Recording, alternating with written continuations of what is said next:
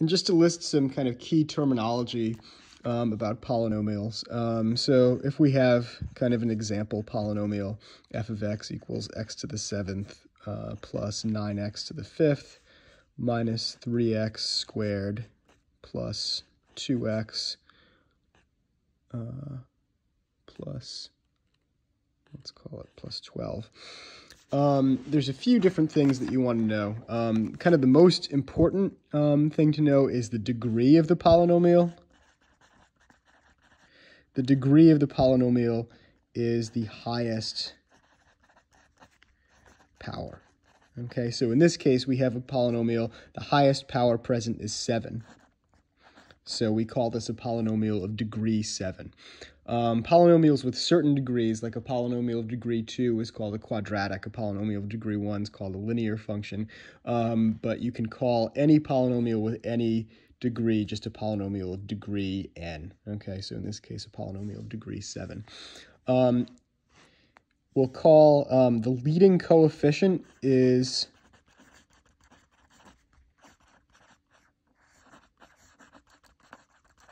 the coefficient of that highest power or that highest degree term. So in this case, the coefficient of this x to the 7th term is 1. Okay. And we'll also often talk about the constant term.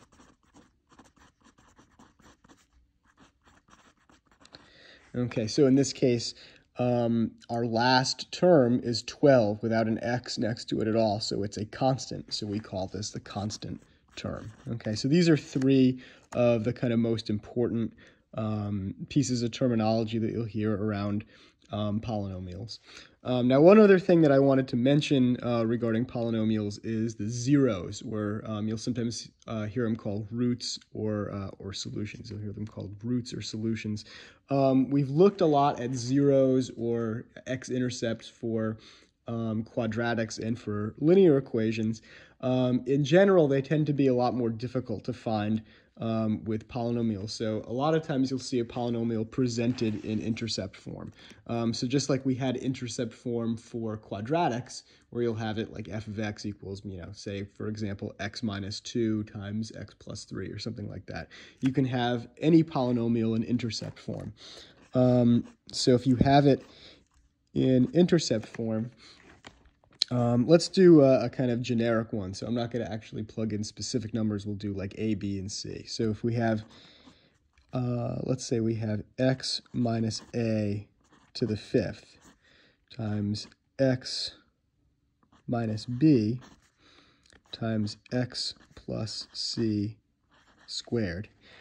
Okay, this polynomial has 3 real roots or 3 real zeros.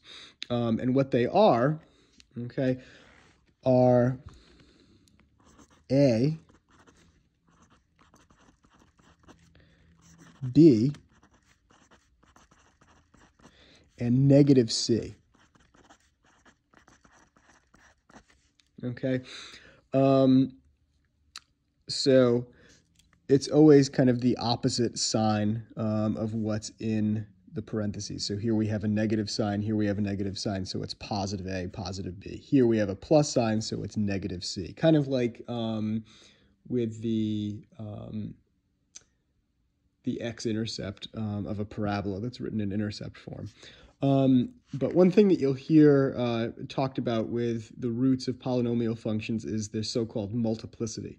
So the multiplicity of a root refers to basically how many times that root occurs. So the multiplicity is given basically by the power on the factor that gives the root. So here, this x minus a, it's got a power of 5. So it's a root of multiplicity 5. B is a root of multiplicity 1. And C, negative c is a root of multiplicity 2. Okay? So if we plugged values in here, let's say that we plugged in, let's say 7 and 3 and 2. So we would expect to see 7 as a root, we'd expect to see 3 as a root, and we'd expect to see -2 as a root. So let's take a look and see if that actually happens. So if we plug this in on our calculator, we'll do x minus 7 to the 5th times x minus 3 times x plus 2 squared. We hit graph. Now we should see it pass through here, here, and over here.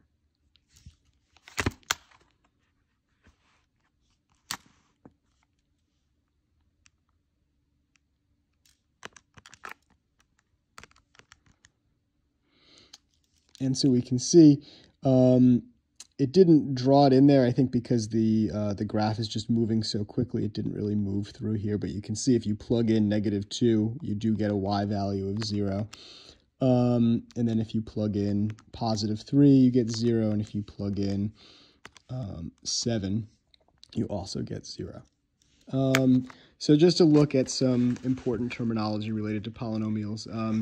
This terminology will show up a lot in the various ALEKS assignments that you're going to see, so always good to know.